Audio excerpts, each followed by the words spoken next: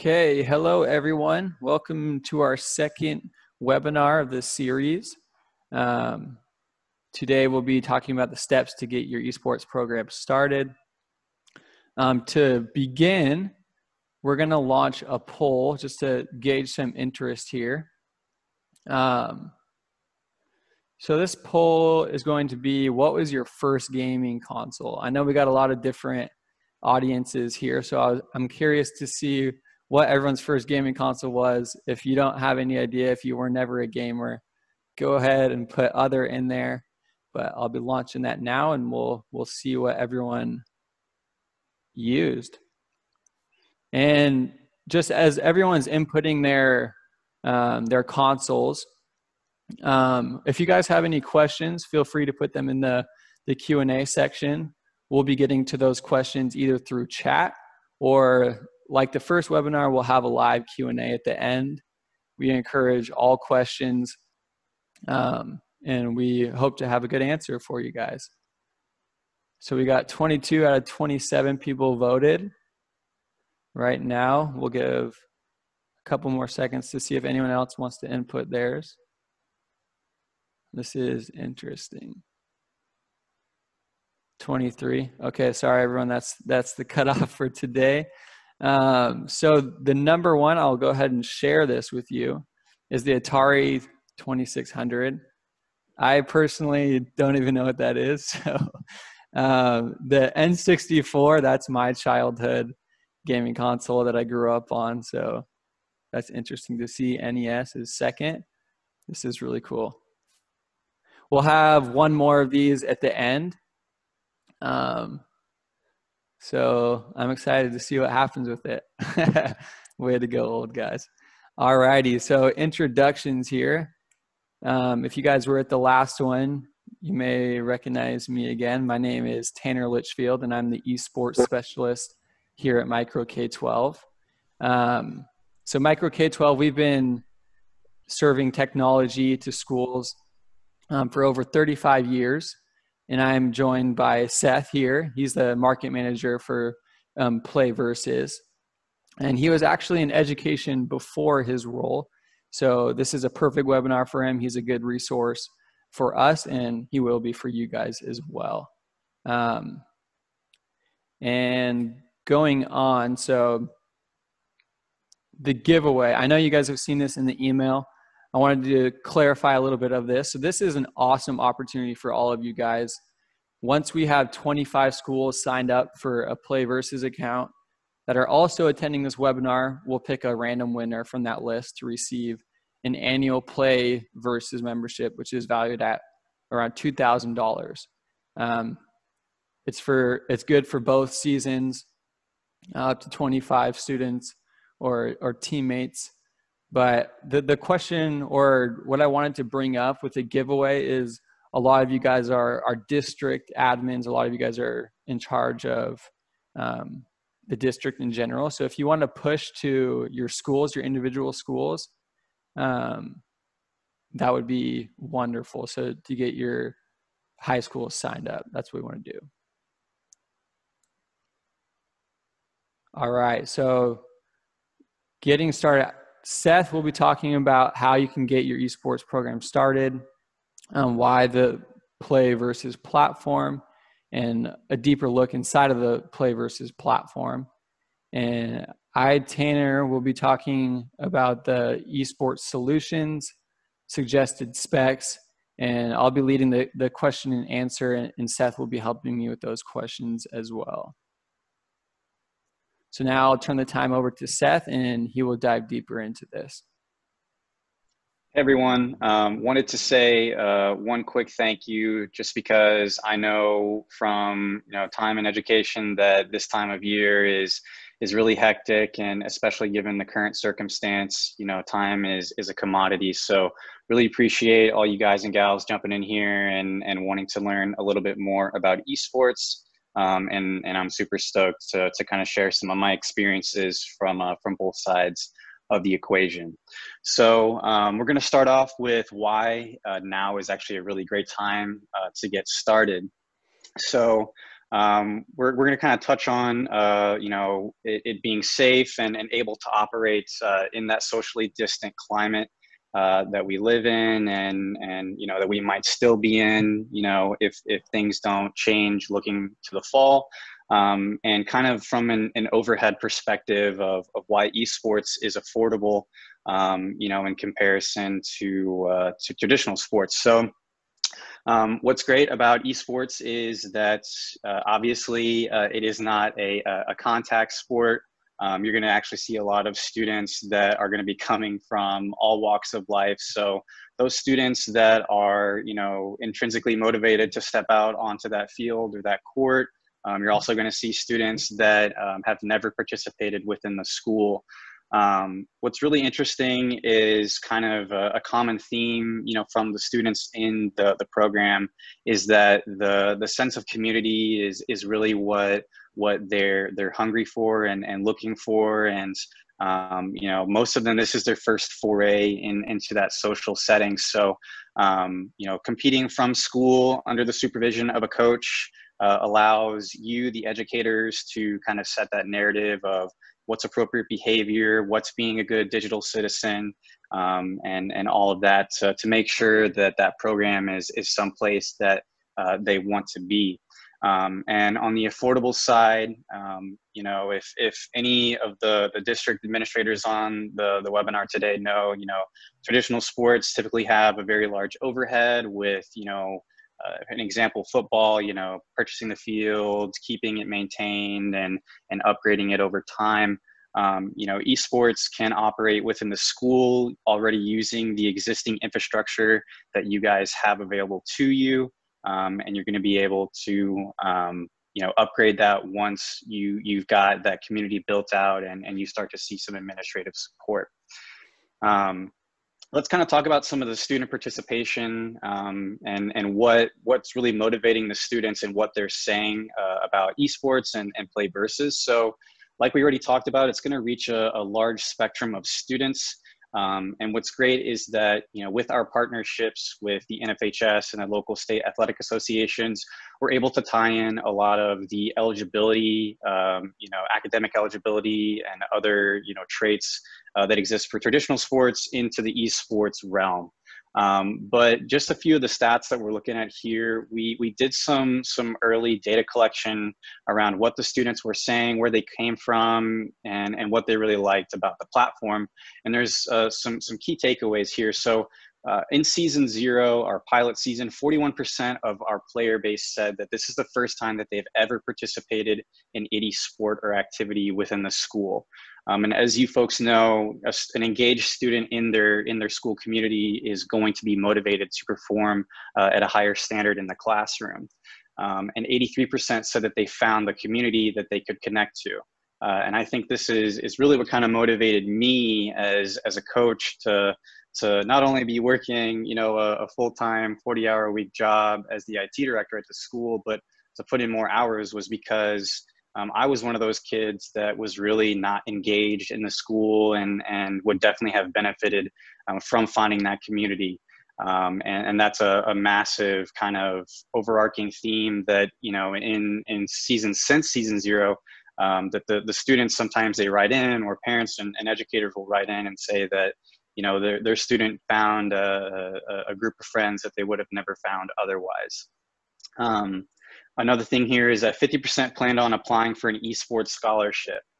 When I was coaching at our program, mind you, we weren't the highest ranked program in the state, but we had college recruiters drive hours just to come talk to our students about college and those scholarship opportunities. And I watched the previous webinar, and there was some discussion about that barrier for entry being low, and that is absolutely true.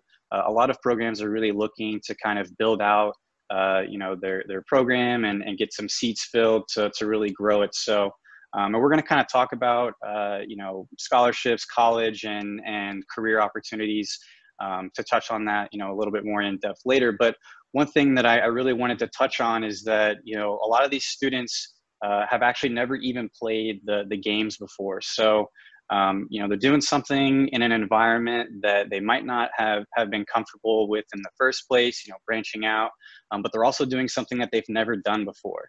So I think that that really kind of speaks to the need and the motivation that is behind these players. And I kind of wanted to touch on this student quote here because I think it's really profound.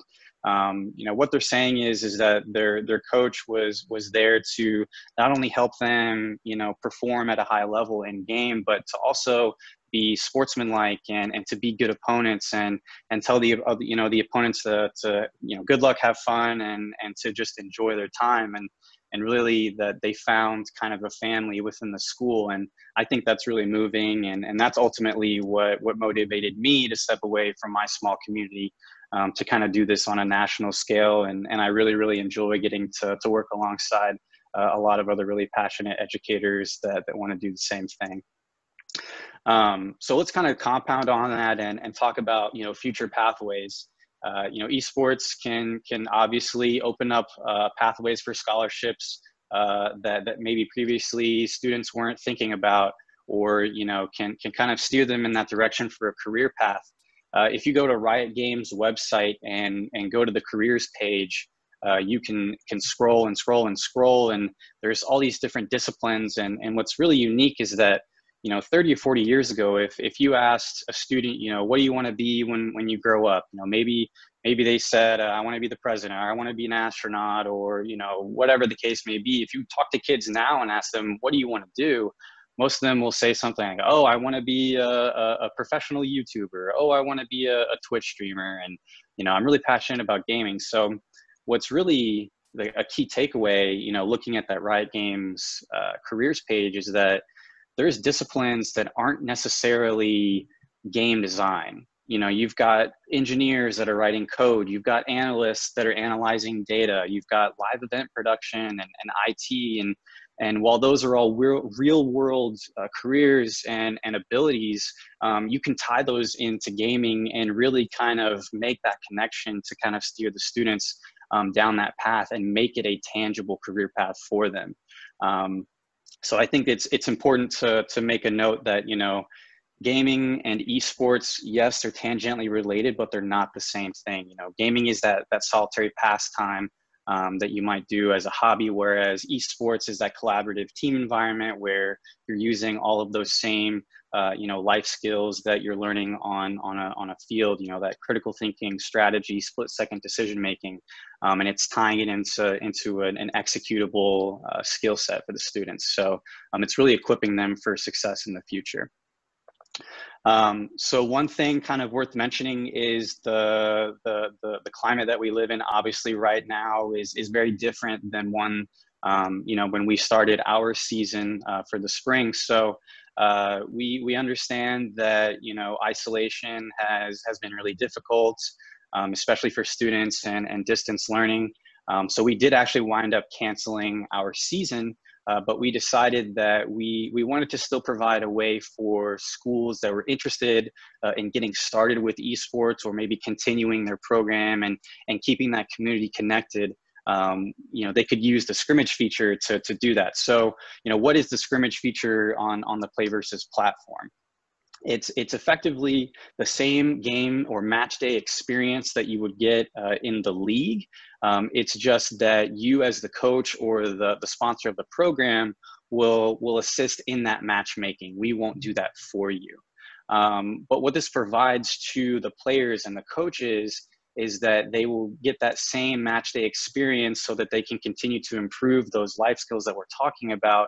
And they'll be able to do that with other like-minded schools. So, you know, instead of your students playing games at home like they're probably doing right now as we speak, this allows you guys to put them in that, you know, that closed environment with an adult that's there to help supervise remotely, obviously, and have a similar opponent that's you know, has the same goals. So it is free all summer long. There is absolutely zero commitment or payment required.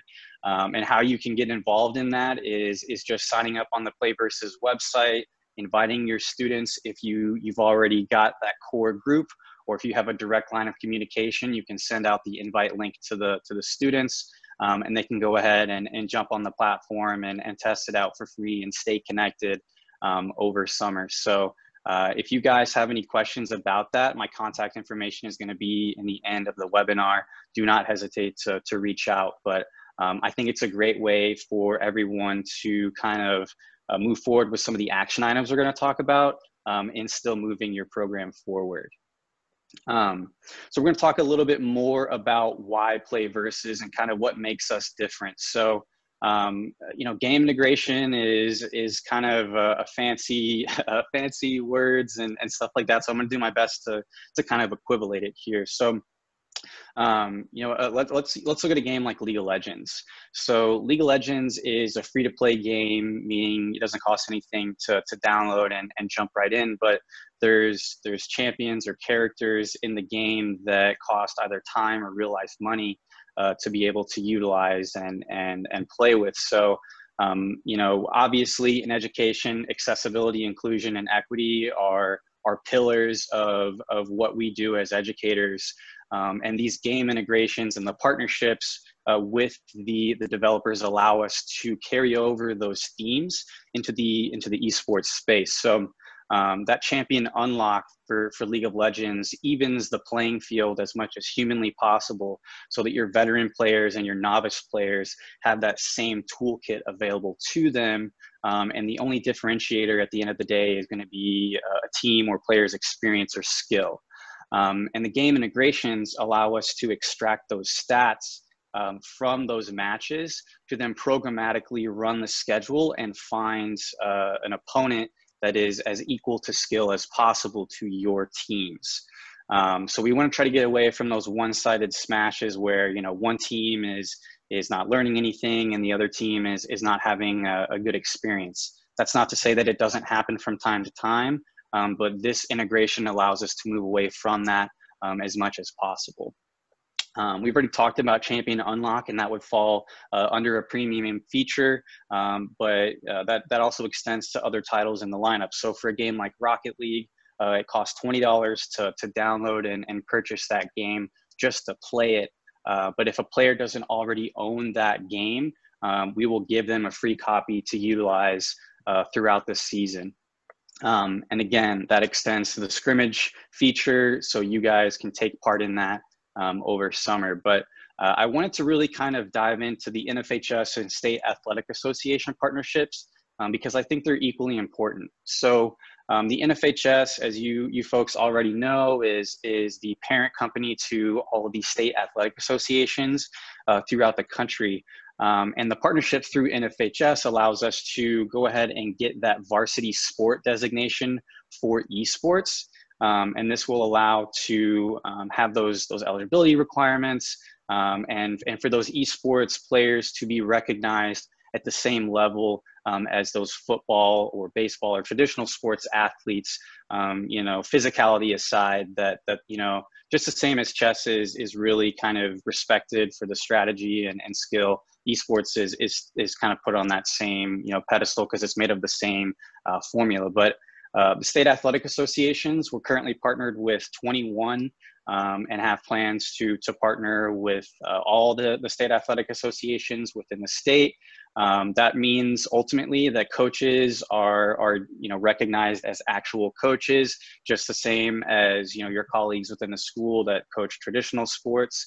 My job is to obviously help schools you know, navigate and create their programs, but also to help districts, you know, allocate those funds for stipends and to get those coaches through those same requirements and such that traditional coaches are held to. So let's kind of dive into some of the season structure and how we calibrate that matchmaking. So PlayVS, we have 2 seasons in a calendar school year, fall and spring. They are completely self-contained with the pre, regular, and post-season. The preseason is typically where you're gonna have your first foray into esports on school grounds. I will tell you that your object in the preseason is to break everything, as many things as you can as possible. Reason being is because this doesn't count against your regular season standing. So this is just a sandbox environment for you folks to try out the platform, get the kiddos to understand how to get in and work out all those kinks. Obviously, school networks are not intended to play games, so I promise you, you'll probably have a couple hiccups, but we are here to help, and I'm sure Micro K-12 can too. But the regular season is going to run through mid-October to mid-December. We hope to conclude all of the playoff matches up until the finals before holiday break. That way, everyone can focus on spending time with their family and enjoy that time off over the break. But once we get back in January, we'll have that championship event.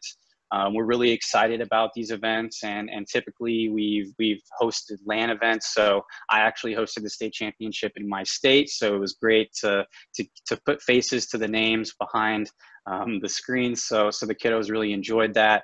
But that experience again is in fall and spring. All titles are available all year round, so kiddos don't have to choose between traditional sports and their favorite game. But those integrations we talked about in the last couple slides, again, are helping us calibrate that matchmaking through what we call hybrid Swiss.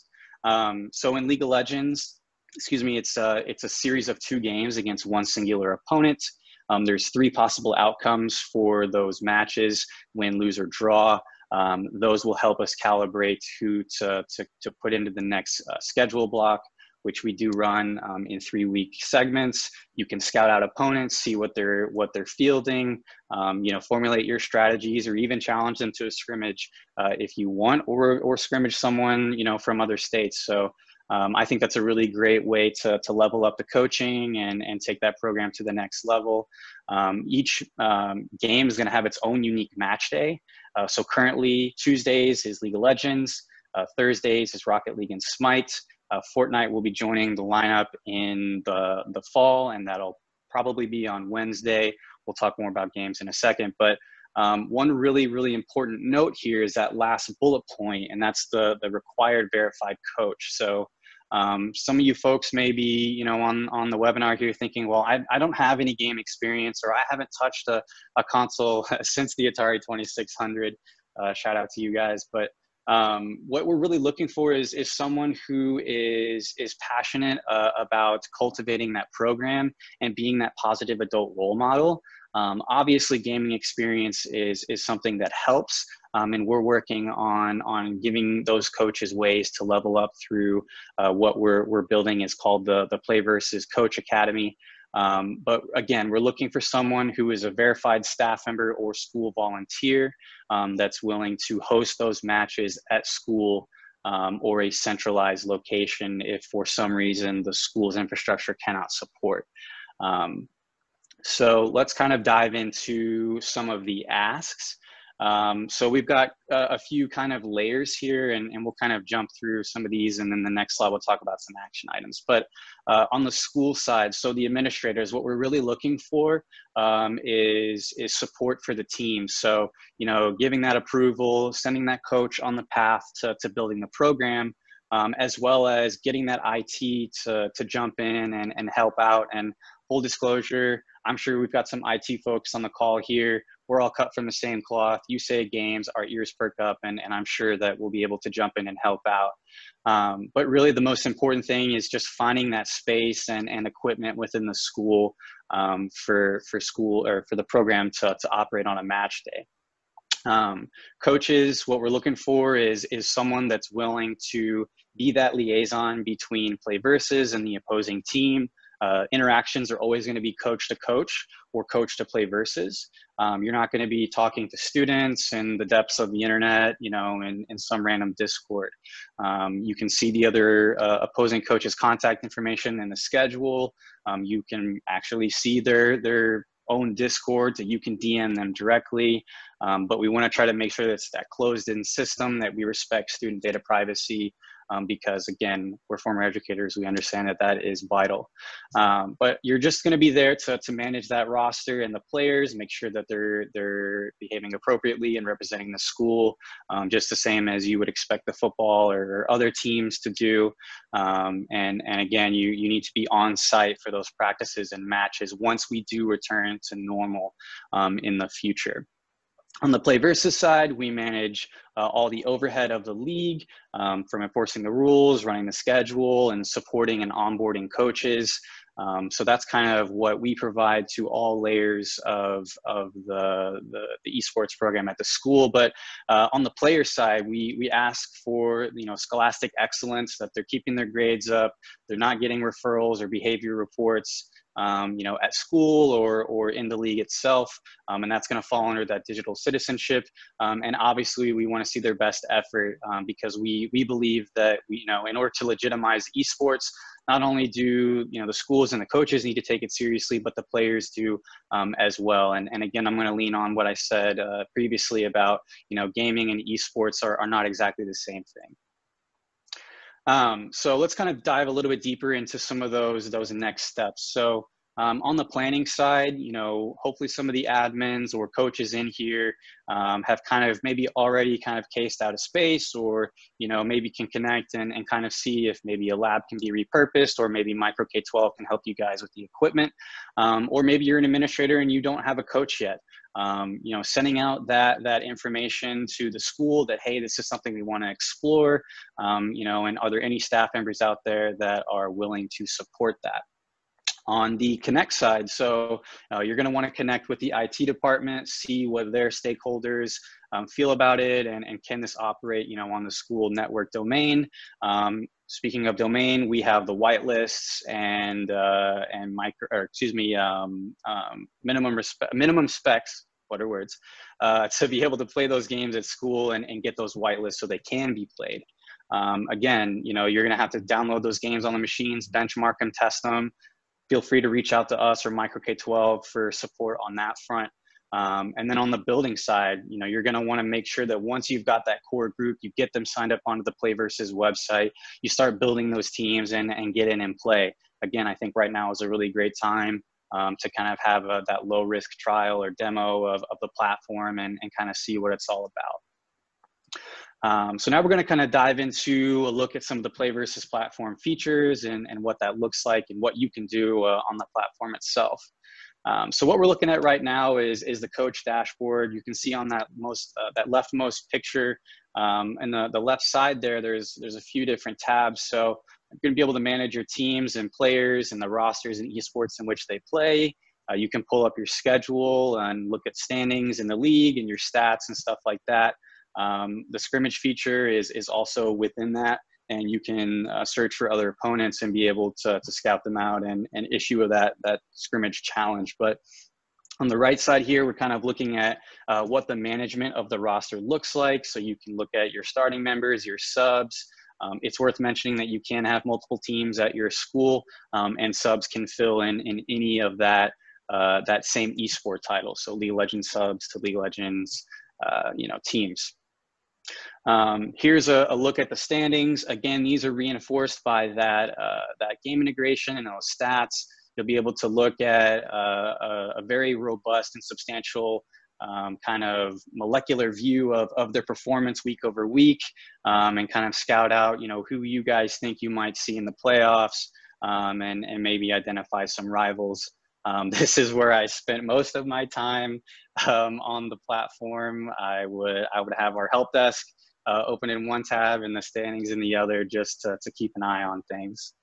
But here's what the team players and stats look like. So you can see on the left picture here, you've got what champions the opposing team played, what they banned, you know, what objectives they took, and, you know, what their income looks like, what their eliminations are. And you can identify some MVPs or target your bans at certain folks, or, you know, see who's scoring the most goals in Rocket League, you know, and that's represented in those player stats. So again, I would recommend signing up on the PlayVS website, poking around and seeing what it's like.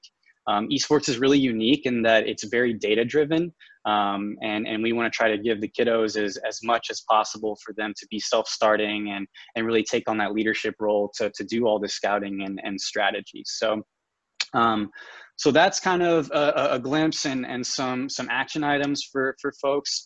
I'm actually going to throw it back to Tanner. He's going to kind of walk through what Micro K-12 is able to support and help you guys in building out your program. appreciate you guys listening to me ramble on, and hopefully this answered some questions. So take it away, Tanner.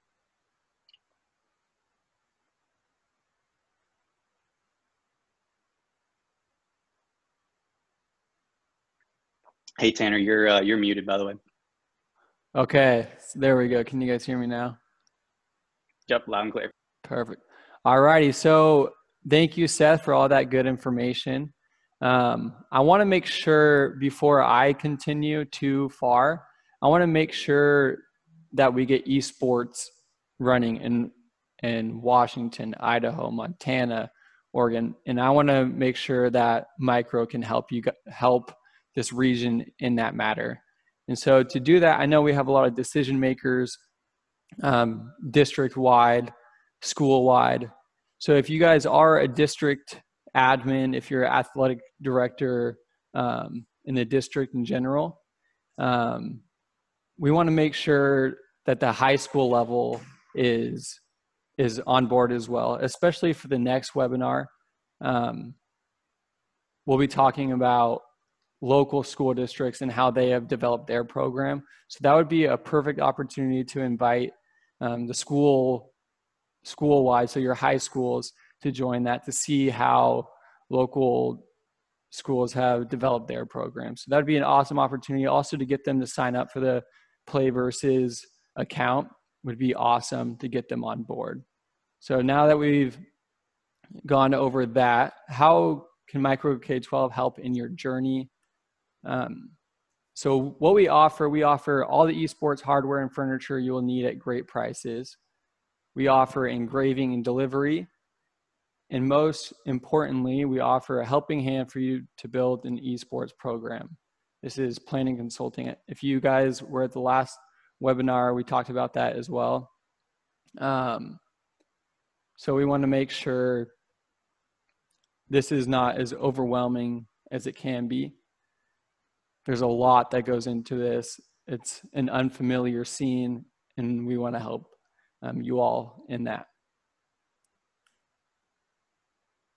So Micro K-12, we've developed a starter bundle starting at $8.99. This is only while supplies last. We have a lot more bundles to help with any needs that you all may have. There's different specs for each game. League of Legends, Rocket League, here's two examples showing them compared side by side. Each game has different requirements, which means different hardware requirements as well. And we can make sure to help you all with that.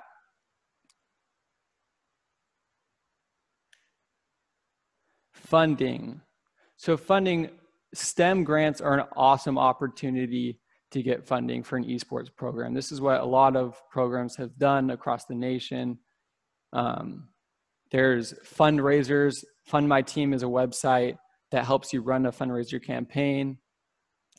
Corporate sponsorships, talking to your local businesses about it to help them sponsor an esports program. That's a route that people have seen success in as well.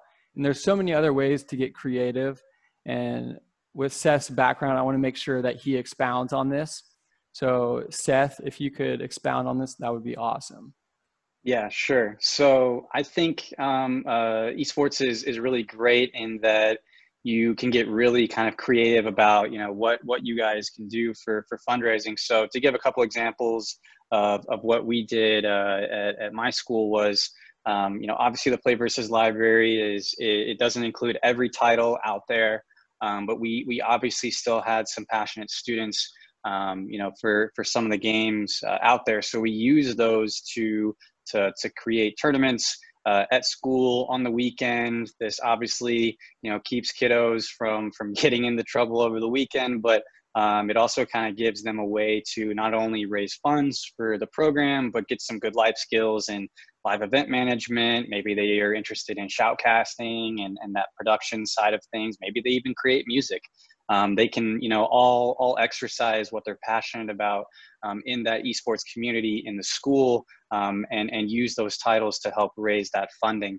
You know, you might have the football or basketball team, and they have without a doubt used every possible fundraiser under the sun for, you know, the last umpteen years. But what you could do to get creative is maybe host a Madden tournament for the community, you know, in partnership with the football team, and split those funds. Or maybe you've got a kiddo on your team where their parent is a business owner within the community, and you guys could give them some exposure on your Twitch page, or you know, your YouTube channel, whatever the case is. So it's absolutely the limit, and the only limiter is how you guys and gals are creative in doing that fundraising.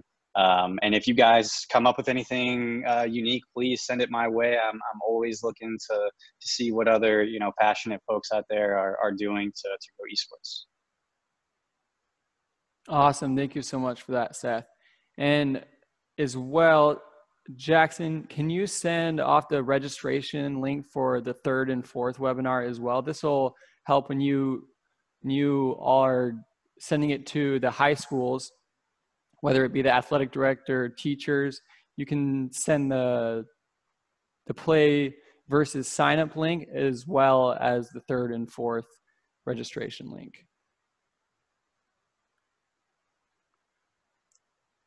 So now we will be going on to the question and answer, the Q&A. I will be hosting this, trying to moderate it so it's all smooth. Seth will be here to answer questions as well. As I'm answering questions, I want to make sure you guys have our contact information. So there it is right there. And now let's get to the questions. So will play versus be available to middle schools at some point? Seth, do you want to dive into this? Yeah, it's a great question. So obviously, student data privacy is paramount in the education space, and we do our best to adhere to that. Specifically, a lot of regulations and guidelines around COPA, which ultimately means that the platform is available to students that are ages 13 years and up.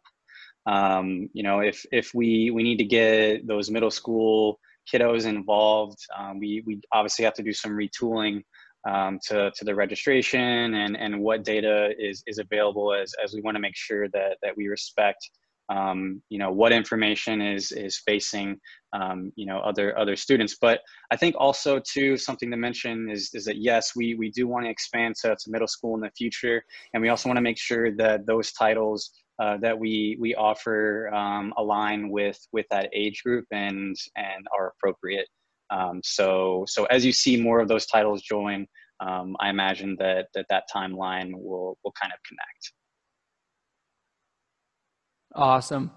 The next question that we have is, are you partnered PlayVS with WIAA, the Washington State Interscholastic Athletic Association? We have another question here as well.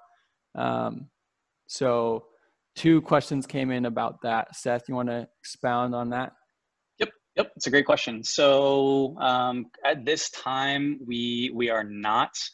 We do have plans of making those partnerships with all state athletic associations in all 50 states, as well as to expand to other countries. But we are available in all 50 states as our club offering. So there's 2 leagues that we offer, and I'll kind of expand on that. So let's use the WIA as an example. So all member schools within that association are going to be contained within that Washington State League, and any non-member schools will get placed into a time zone based club league. So currently that would mean that all schools within Washington State fall in that club league, at which point, once we do formalize a partnership with that association, all those schools get extracted out of the time zone league and put into that member contained league. But yes, it is available to all 50 states, and the experience is the same The only difference is that you are not playing for a state championship title or that member associated championship title. So that's kind of the difference. And I don't want anyone to feel dissuaded, because we've got a lot of schools that started out in the club league, and we're able to hit the ground running and kind of get a leg up on the competition once we partnered with that state association. But that's a great question. Awesome. The next question we have is Super Smash Bros. And the Switch still relevant? That seems to be what my CTE director is leaning toward, because 2 other schools are using it and held local competition with each other. I could and would like to persuade him otherwise. My students are more interested in Xbox with Rocket League, Fortnite, and COD, which stands for Call of Duty. Should we even look at console, or should we be looking at gaming computers? I think that's a really interesting question. I'll use Rocket League as an example. So Rocket League, we use Steam to play Rocket League on our platform. That ultimately means that it's going to be played on a PC. And the majority of the Rocket League player base is in fact console. So over the summer, with kiddos having to stay at home and play from home, that means that they likely are not playing on that computer. So, looking forward to the future, we do have plans to support consoles. In terms of Smash and the Switch, I would say Smash is without a doubt one of the most popular esports out there, and the community is super, super passionate. We love Smash. We when we could be at the office, played it almost every day in a little kind of internal league. So yes, I think Smash is relevant. I think the Switch is relevant. And we want to support as many ways to play as possible. But from a technical aspect, we do want to make sure that the quality standards are up to our specifications. So we'll want to make sure we're doing that the right way. But awesome question. Awesome. The next question: one barrier to onboarding esports in high school as a varsity sport is the assumption this will be male-driven. Thought on Title IX and gender equality. This is an awesome question. Before I let Seth dive into it more, my experience, I've seen a lot male-female involved in esports. In fact, for our 4th webinar, Charlie Morrow is actually the head coach of a college. She's a female, and she is the head coach of the esports team in Peninsula College, and she does really well. I'm sure she's a huge advocate about that. Hopefully she'll talk about that in the 4th webinar. Seth, what do you feel about Title IX and the gender equality with esports? Yeah, that's it's a really important topic to touch on. There's a lot of viewpoints that gaming and esports specifically is a male dominated industry, and I think what not only PlayVS, but the educators in this call and throughout the country are in a really unique position, in that we kind of are at the grassroots level or that foundational level, to where we can reprogram an entire industry. So back home, my sister would still be on my team back home, if we were still competing. But I think what's important is that females are without a doubt out there. I think in order to combat the kind of discrepancy between male and female inclusion, is to create a space that those females feel welcome and supported. I met my better half through esports. She, funny enough, lives up in Vancouver, right across the border.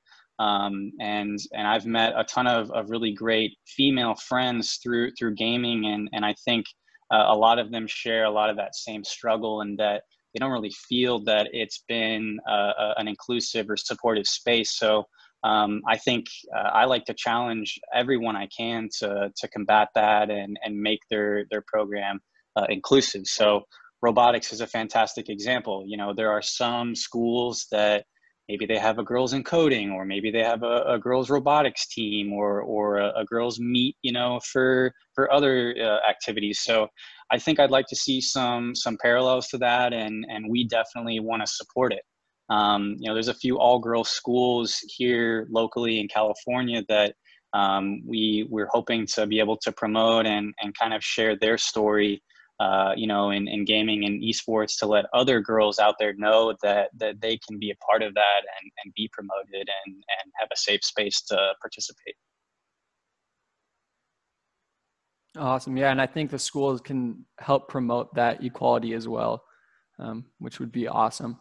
So the next question is, how many stations minimum are needed to compete? So Bob, there's a lot of different games. Obviously, we've seen that four stations is pretty common to get started. But obviously some games can be 1v1, 2v2. Seth, what have you seen common as the minimum stations to compete in? Yeah, so each game, like Tanner alluded to, is going to have its own unique roster requirements. So League of Legends is the most popular esport in the world. It's a 5-on-5, so that means, you know, at a bare minimum, you'll need 5 capable machines to be able to compete. But we find that the average size program currently across the nation is 15 players. So that ultimately means 15 split amongst those teams. Currently, we ask that players opt into one esport title of their choosing. In the future, that may change. But you know, one thing worth mentioning is that Tanner kind of talked about the annual pass and how you get 25 seats. It's 25 seats per season for a total of 50 seats for the year. And you're probably thinking, well, 15 and 50, Seth, that math doesn't jive. So, you know, as we add more titles to the lineup, we expect that average program size to grow. So one of the titles that we're adding for the fall is in my opinion, going to double the size of most programs. So, you know, kind of is going to be up to you. Obviously, I wouldn't, you know, want you to turn anyone away, but please don't feel like, you know, you have to be overwhelmed and stuff like that. But hopefully those numbers will kind of help you, you know, navigate and plan your logistics. Awesome.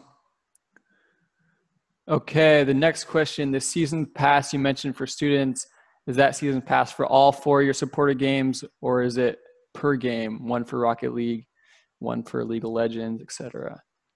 Yeah, so kind of how it works is I'll use my school for example. So all of the titles in the lineup were available to our school, but the students had to opt into one title. So based on our demographic, League of Legends and Rocket League were the 2 games that we had to opt into.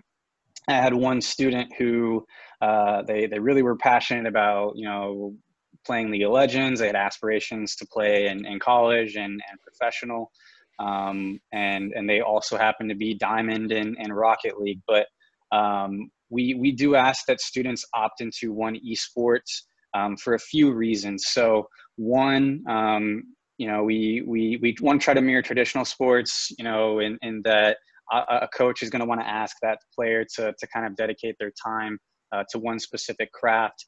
But also we want to make sure that the students, you know, they're probably playing games at home and their spare time as well as esports. So they need to balance any academic requirements as well as maybe any jobs that they might have. So, you know, we're still toying with the idea of opening that up to all the titles or multiple titles. But again, we want to make sure that whatever decision we land on is a good player experience. So once we do decide, you know, to do that, we obviously will share that with the community. Awesome. We have a few minutes here, a few more questions as well. Hopefully we'll wrap up in due time. The next question, if you don't get any grants, what is the typical cost for starting a program, assuming none of your current computers can be modified? And I think I can handle this one, Seth. You can expound on it if you want, but obviously it depends how many students are interested, how big you want your lab to be, how much you can handle. Right now with our bundles, talking just about hardware, we had that bundle starting at $899. That's pretty beginner. The good, which I would recommend bundles, are around 1,200, which would be great for all games that your students would want to play. So depending what game, depending how many students, but those are kind of what our bundles are looking like. Seth, do you want to expound on that? Yeah. So for our specific program, we were fortunate enough to have a Project Lead the Way lab at the school that we were able to utilize to kind of get us started. We kind of air quotes roughed it that first season, and we had a review of what the season was like and what would have made a better experience. And the resounding response is we need better monitors. So we made sure to invest in some good gaming monitors. We actually worked alongside the technology department to build out a streaming computer to be able to promote the program, and that one also doubled as a VR computer. We brought the superintendent into the building, and he went on a tour of the White House and never left the building. And I'll never forget, he took off his headset and he looks over at me and he's like, "What's it going to cost to get 20 of these in every school in the district?" So the options are limitless. There's obviously different spectrums, good, better, best. I would recommend going with that better purchase like Tanner was talking about, just because it's going to help you be future proof, and as more titles join the lineup and as time goes on, you're going to get as much bang for your buck in that. So I think Micro K-12 is more than capable of handling some of that consultation and kind of looking at what you guys have and what makes sense as far as an upgrade to make sure that the students have a good experience. Awesome. Okay, the last question for the webinar. Starting a team in high school, how many students did you start with? How many systems? This is for Seth, I'm guessing, because he started that team. So Seth? Yeah, so our story was a little bit wonky. When I took my job as an IT director at the high school, if you told me I would have been interactive with students, I probably would have laughed you out of the room. I expected to be in dusty server rack rooms, and that was the end of it. But we decided for our first season, we kind of just wanted to test the waters, kind of find out what this was all about. And so we started out with one team. And then after that, once the school community kind of figured out that, hey, our school has an esports program, and who'd have thunk the coach, he's all right. We had 17 players the following season. So we tripled the size of our program. So it really is going to depend on what your demographic is at the school. If you've got those players that are really motivated for one game over the other, and how many there are. I'd recommend to maybe do some type of an interest meeting or something along those lines, just to kind of gauge what's out there. Obviously, the question is, well, what is an esports tryout? What is an esports practice? I don't know. I didn't even know that whenever I started. So we actually have a bunch of resources that will help you folks kind of navigate that and figure out what makes sense for your program in school. So, and please don't hesitate to reach out to myself. It's my job to help you navigate that and provide any guidance from both sides of the equation. Awesome. Well, thank you everyone for attending this webinar. Lastly, before you guys go, the third and fourth webinar will be awesome. We'll be talking about the local schools, how they've developed a program, and also the college level, how the college level can actually help your students. So it'll be an awesome opportunity. I'll be sending out an email by tomorrow with the links for the next registrations and also the PlayVS sign up link. Send that to your high school athletic directors, send that to your high school teachers who may be interested in running the esports program.